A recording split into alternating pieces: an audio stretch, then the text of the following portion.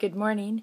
I'm Peggy Neighbor with Faith and Action, and today we are on day 21 of Give Us Just One Day of Prayer prior to the election. I hope you've been praying along with us each of the days. Today's Bible verse is 90:12. Read along with me.